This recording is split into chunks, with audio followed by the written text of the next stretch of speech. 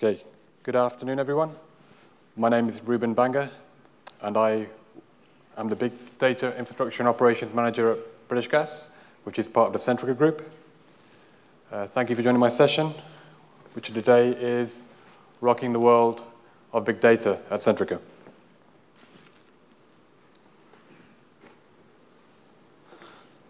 So I'm going to start my presentation with a quote from Whitney Young. So Whitney Young was an American civil rights leader in the 1960s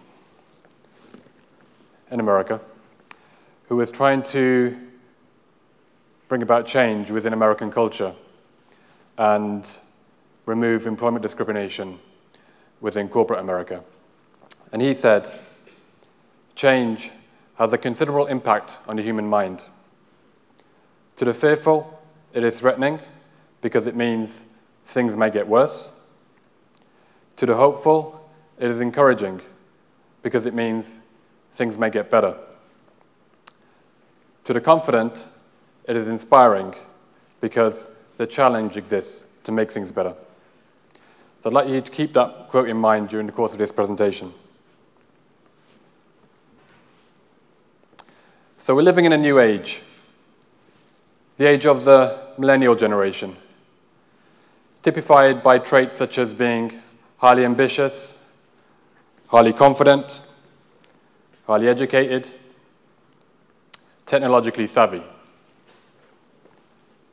And in recent times, we've seen an acceleration in societal changes due to things such as social media, mobile computing, smartphones, new technologies. And as a result of that, we all live in a much more connected world.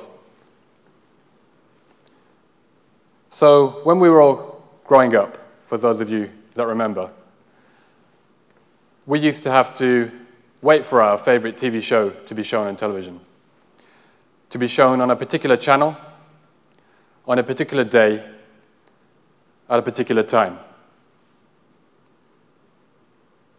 Today, we watch what we want, when we want, where we want.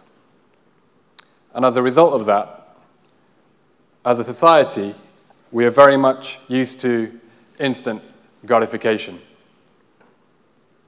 We have, as a society, many options available to us, which means that we are pretty much spoilt for choice. And therefore, we are all very hard to please. So I'm going to talk a little bit about Centrica. So this is our corporate strategy, our kind of corporate headline. So we are an energy and services company, and everything we do is focused on satisfying the changing needs of our customers. There's two important things there: the satisfying and the changing aspect of things. So for those of you that don't know much about us, we're a multinational utility company. We're a FTSE 100 company. Last year we made £28 billion revenue, £1.5 billion operating profit, 28 million customer accounts, and over 38,000 employees worldwide. So by all accounts, we're big. Centrica is made up of a number of prominent and successful brands. We have Direct Energy, based in North America. We have Broadcast Energy, based right here in Ireland. We have Dyno for home care services in the UK. We have Centrica Storage and Centrica that deal with energy storage and energy trading. We have Hive. Please don't confuse that with Apache Hive. And then last but not least, we have British Gas themselves. And that's the brand that I work for, which I'm going to give you more insight into. So British Gas is the UK's leading energy and home services provider. We service more than 11 million homes and businesses across the UK who all rely on us for their energy needs. We operate a national network of trusted engineers. And we've developed a number of innovations, such as the Hive app, which allow our customers to control their heating from their mobile phone. We've also made a commitment to our customers to have smart metering in place by 2020. I'm just going to play you a short video now around smart metering. Imagine a future where you can see your energy as you use it. A future where bills are no longer estimated. A future where you have greater understanding of your energy. We're talking about a future where you can compare your home's energy efficiency with others. That future is here, and it's all thanks to the smart meter. Smart meters come with a handy smart energy monitor that displays your energy as you use it and provides an indication of what it's costing you in pounds and pence. Current gas and electricity meters will be replaced by smart meters, which use wireless technology to send meter readings. They also signal the end of estimated bills.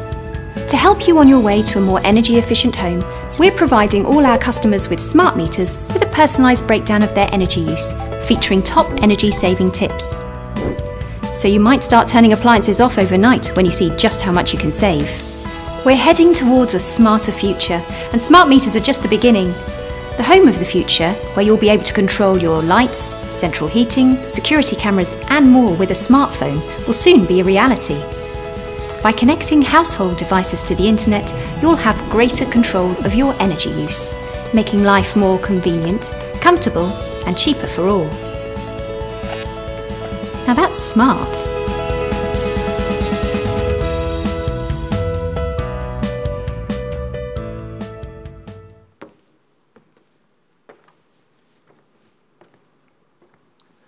So I work for the Information Systems Department within British Gas. And we underpin most of the organization for application development, design, and physical infrastructure. And everything that we do within our department impacts Centrica at every level. And all of our innovations are all about making our customer lives simpler. And we have led the big data innovation within British Gas. So why did we do this for? Why did we start this journey into big data for? So I've put a quote up from our strategic director, Daljit Rihal, and he talks about how we were trying to get a single view of our customer. And with all the data that is produced by our customers nowadays, how do we get that view when you've got structured and unstructured data sets? And he talks about how in the Internet of Things, in this new paradigm, the traditional technologies weren't really a good fit, and we had to go beyond that.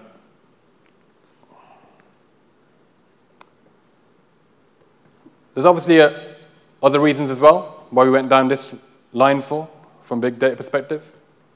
There was existing high costs for upgrading our existing infrastructure. There was data load issues from source into our MI estate. The turnaround time for delivering data to the new business was high, and the system landscape was overly complicated. We had many systems that would break, and the integration points were many, as this diagram shows. It's quite a complicated background. This is going back a few years, by the way. So, a couple of years ago, at our Strategic Systems Conference, our director, Daljit, gave us all Raspberry Pis and said, go and innovate. So we built ourselves a small Apache cluster. So this was a group of people, including graduates and apprentices, and we encouraged them to innovate. And that's what they came up with. We then found some disused laptops and built a slightly larger cluster. Again, building up our knowledge in-house, skilling up in-house. From there, we realized the potential, and we built our first 10-node POC cluster, from which we were able to prove existing processing of telephony data was run much quicker and more efficiently. And that formed the basis of our business case. So we decided to go, well, let's say go big or go home. And IT doesn't get much sexier than that, does it?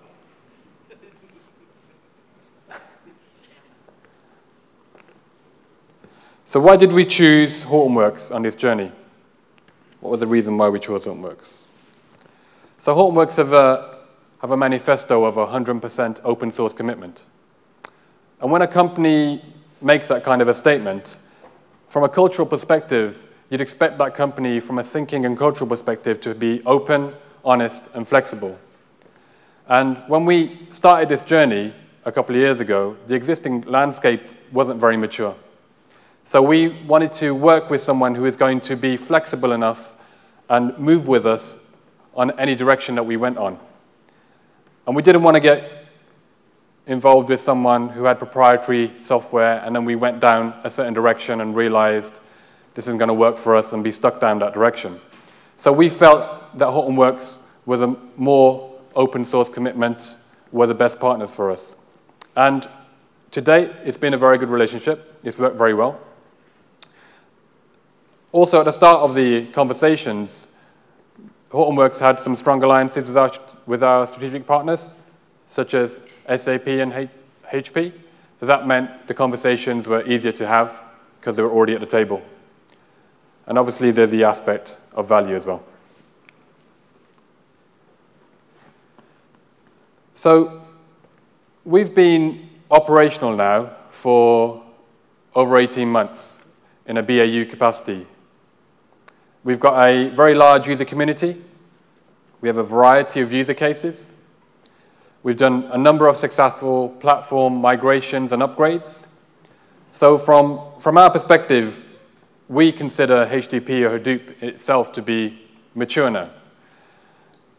We've also seen a number of changes in the marketplace and the industry in itself as well, where we're seeing the relationships moving forward. So for example, you've got cloud partnerships with Hortonworks. Microsoft are partnering with them now in terms of what the offer is available to us. And those offers weren't there when we started this journey a couple of years ago. So as a result, we're seeing the wider industry mature a lot more. We're also using HCF within our smart infrastructure. We're seeing a lot of success from this product so far today, and we can see going forward the potential for this product, and we're interested very much in terms of the direction of this.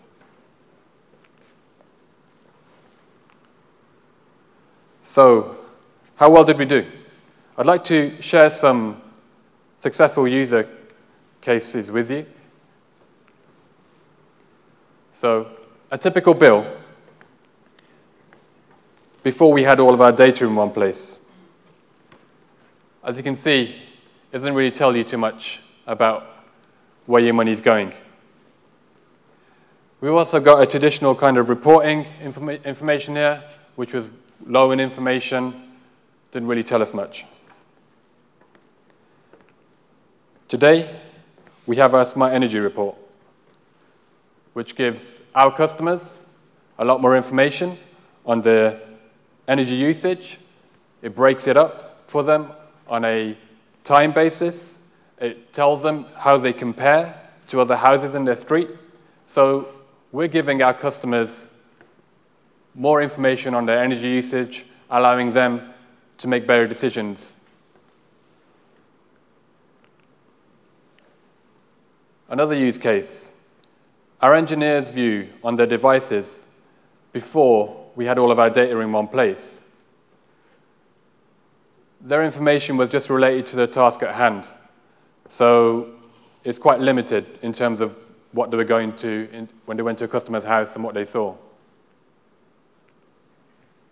Today, using our Pulse platform, then engineers can see if there's been any recent discussions between the call center and the customer. They can see what products that customer has in their house. They can see if that customer's made any complaints. They can see if there's any leads So by providing all of our data in one place, we've been able to provide our engineers with this data, which allows them to give our customers a much more successful journey.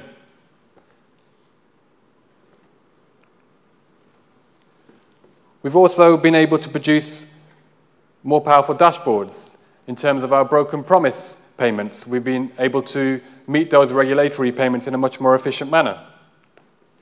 In terms of our smart meter installs, we're able to say exactly how those installs are going from a geographical perspective. Then we also have some examples of our customer testimonials, all talking about how the actual MI estate is now a lot more simpler, how having all our data in one place allows them to give a better customer experience. And of course, we're award-winning.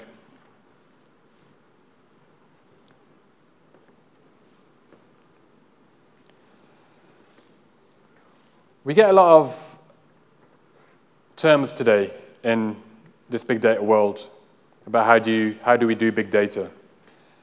And I've put a couple of terms up. People talk about working in an agile methodology. People talk about continuous integration, continuous testing, continuous delivery.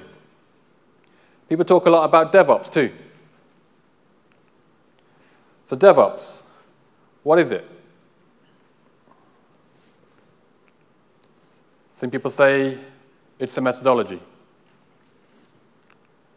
Some people say it's a culture.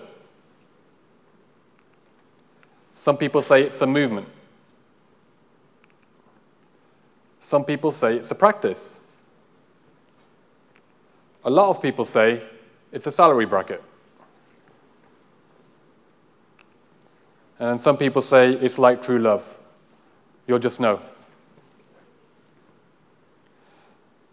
For me, the DevOps equation, for all you data scientists out there, DevOps equals time efficiency.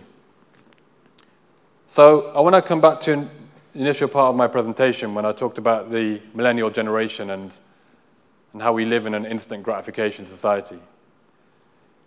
If you have a development process which is taking months before it becomes operational, the likelihood in today's society, in the world we live in, is that your customer is going to get bored, the requirements will change, or they'll go to someone else who can give them what they want.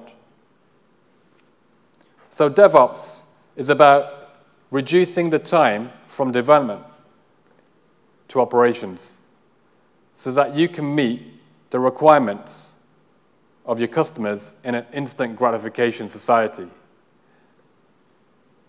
So these terms around continuous integration, development, delivery, and so forth, agile, they're not only a technological challenge, they're also a business process and cultural challenge too, because one doesn't work without the other. So what does the future hold for us? So for us, success breeds success. So we are collaborating now across all of our brands in Centrica. They're all looking for us to lead that big data innovation. And I think as a business, we are seen as a big success in terms of what we've done. We're also looking now in terms of cloud at reducing our physical data center footprint. We're looking at cloud for that stretch and offload capability and around managing cost. And with cloud, it obviously will mean that it will bring about new business processes as well. So what was the secret to our success? For me, because the data strategy was driven from C-level with strong leadership from our strategic director, it meant that we were able to get this solution implemented successfully. Without that level of engagement and stakeholder engagement into your kind of big data project, you're simply not going to be able to get past the cultural challenge and organizational challenges that are in front of you. Because for me, big data is not only a technological revolution, it's an organizational and cultural challenge. And to ensure success, you need to challenge the status quo and inspire your organization and your staff to do things better. So I want to come back to the first slide and just finish off with this one. See, Whitney Young believed that he could change American culture using business. I think for those of you that are already on the big data journey, and for those of you yet to embark on the big data journey, are you ready for the challenge to make things better? Thank you.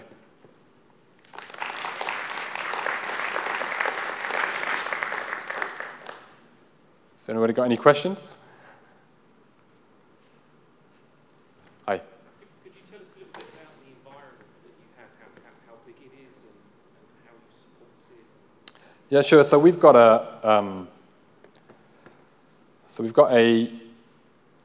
a large on-premise environment around 250, 300 nodes. So we've got that with one of our suppliers. We hold it with one of our suppliers. We support it all in-house from that perspective. We've skilled up all of our staff internally. We've got a Hortonworks PS as well for part of that. We've got a Hortonworks support contract in place. But generally, we've skilled our staff up in-house and we support it all internally. Would you like more details around that? Is that a central team, or do you have that team within different business functions? It's a central team. So by having all your data in one area, you'll have one team that's effectively going to look after it, right? So that's the way we operate it. How big is the team? So we've purposely kept it quite small. So we've got, in terms of we have an operations division, which is 24/7 with one of our partners. So we normally have around about 4 people on site for that and a larger team offshore. But from an infrastructure perspective, we've got a handful of admins who basically administer the actual platform. We run it in that way because it just works out in a more efficient manner, to be honest. So it's not a very big team, but we've got a lot of flex to go outwards from there, but we've kept it quite small and niche. So you're only using the content for reporting and analysis. Are you doing any advanced analytics on it? Yeah, we've got a whole data science team who does all aspects of analytics, and we've got, I mean, from a data strategy perspective, the platform itself is viewed as the future for the organization. So all data is coming to the platform.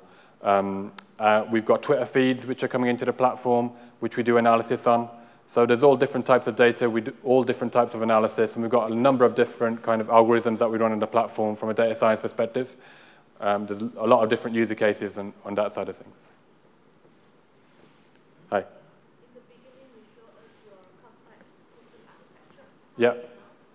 How is it now? I've got another slide for that, but I haven't got it with me. But basically, it's just, so in terms of how it looks now, we just have a very large data lake.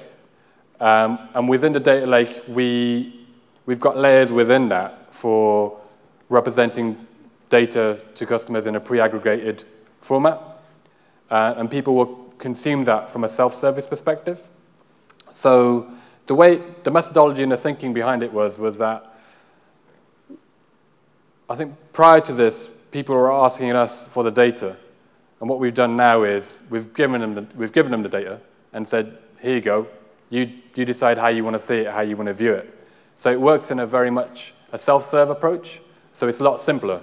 There's no kind of, the integration points are only from source into data lake. That's it. So it's a lot simpler in terms of that. Were there any decommissioning of data source? I saw you have BW as well. Yeah, so we have an existing infrastructure, which is, there's always going to be a place for the traditional legacy systems, but we're kind of reducing our footprint on that and moving more of our data usage into the data lake. Yeah, right now it coexists.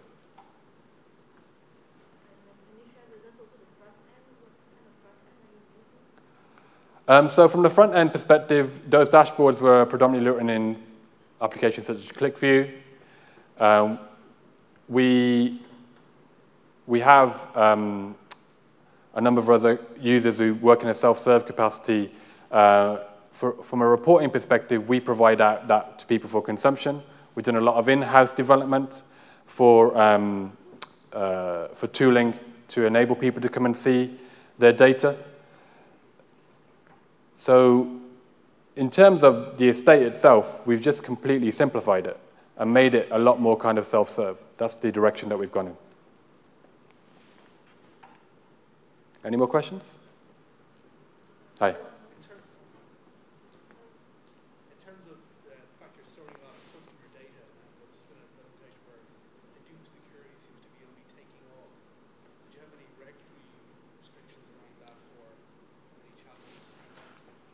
So we've worked very closely with our information security department, and everything we've done, when we started this journey, the security and the governance aspect of it was a big deal, right? So we keep all of that, we keep them very close to us. But you've got tooling right now within the cluster, things like Ranger, which basically mean that we're able to meet all of those regulatory requirements. And we're happy where we are from a kind of government's perspective. We've run a number of auditing internally within the department, so we're in a good place from that side of things. I think the main message that the talk I'm trying to say as well is that the technology itself it's mature. I think people get quite scared because they say, you need to think about governance and security. Well, those toolings and all of that stuff's in there, right? You've just got to implement it. You've got to use it in the right way and implement it in the right way so that your business meets those requirements. So that's not a technological challenge. It's a business process, an organizational challenge, because what you'll generally find is that with this technology, people are scared of it because they don't know about it. So they don't know about how to hold those security requirements and how that fits into the new world. So it's an education piece more than anything else. That's what I'd say in response to that. Do you feed data as well from the legacy systems to this new platform, or more it's just for the new data streams? So there's definitely an aspect of getting data in from legacy systems. I mean, we're trying to come up with that single view of our customer, right? So it's all about reducing our footprint in some ways and other systems, but there's still a place for traditional systems to play. But from an MI perspective, we need to get as much data into our data lake as possible so we can have a full 360 view of our customer and thereby provide a much better kind of experience for them, have a much better view of them, which fits into our kind of corporate strategy about meeting those changing and satisfying and meeting those changing needs, in effect. Sorry, Yep. one more question. You're an SAP house. Yep. So how are you getting the data from BW into your data lake or directly from the source system? So we get it directly from source. And how do you do that? So we use a combination of ODI and Golden Gate to bring in the data. So that means that we've got, from where we are right now, it's a real-time streaming. Is your data getting changed in new platform, or it's just the data addition? How you would use the challenges when the data needs to be changed, when updates happen? So when you say, is it getting changed? I mean, generally the data that's being brought in is being brought in from an MI perspective for insights. So we're not really looking at changing data. It's more about bringing it into one place so we can get that insights. We're not doing that much in terms of changing data, apart from when we try and aggregate it.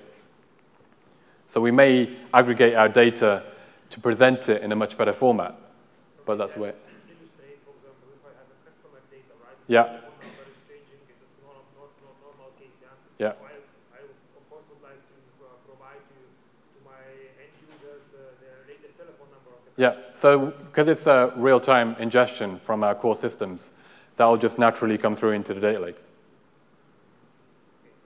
Yeah, so any change will automatically come through straight into our data lake. Has anyone got any more questions?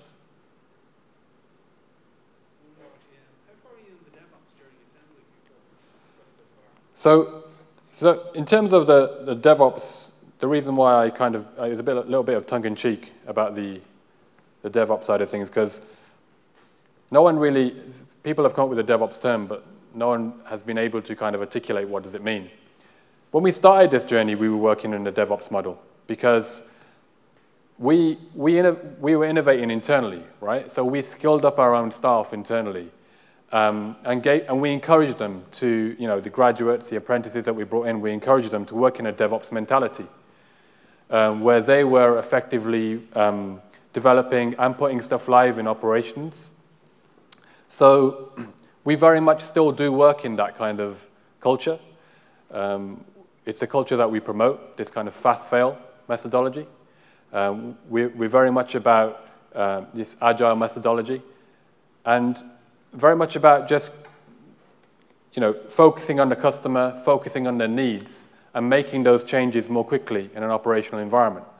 We've got a very challenging release schedule on a weekly basis, but that's the nature of DevOps. And I think because as a department we've been structured in such a way to give us a lot of freedom and flexibility around that, we've been able to work in that capacity. Now, when I talk about DevOps for other businesses out there, it's a challenge for other businesses from a big data perspective, because if you look to implement DevOps within other traditional businesses out there, they'd have to restructure their organization to make those changes and work in that capacity. So I think we're quite lucky in the way that we work, in the way that we operate, and that's why we looked at from the wider business as a success, and they're looking at us to see how we can promote that outwards in the wider Centrica group.